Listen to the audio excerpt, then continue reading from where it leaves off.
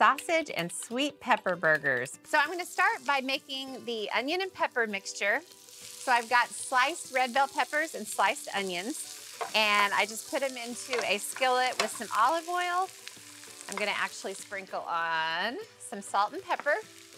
Now, obviously, any burger recipe can totally be made on the grill if you're into that sort of thing.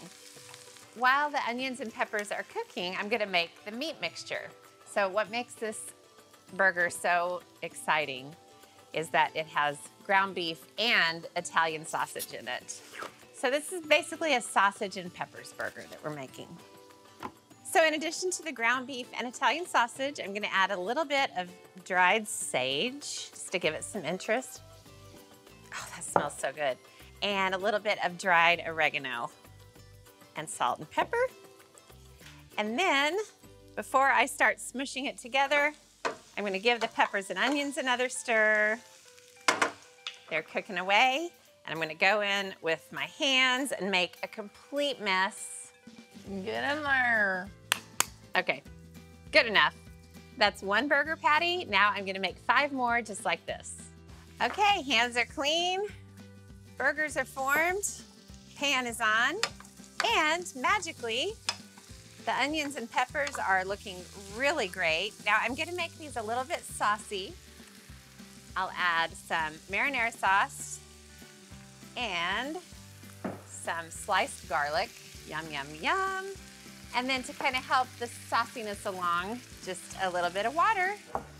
And then I'll just stir, and then this sauce is just gonna kind of slowly reduce and thicken.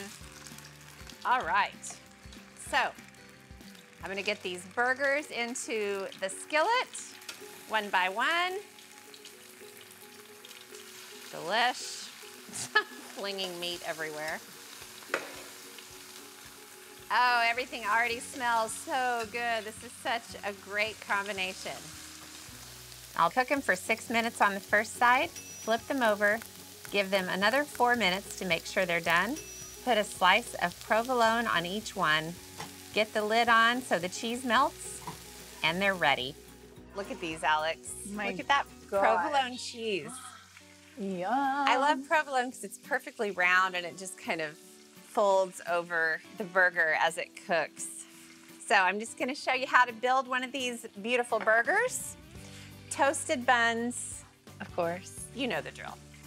Okay, and then I have these gorgeous peppers and onions that are really saucy. What a great combo though. I really like this Italian vibe. And if you do these on the grill, you can just make a pan of the peppers inside the house, or you can use like a cast iron skillet and do them on the grill along with the burgers, which is a really cool. That's enough. That's enough. Cool. What do you mean that's It's enough? a mound. It's never enough. And then instead of lettuce, I just like to pile on the basil leaves. I'm just gonna artfully perch the bun so you can see. Wow, it's beautiful. Sausage and sweet pepper burger. It's kind of hard to go back to just a plain old burger after this.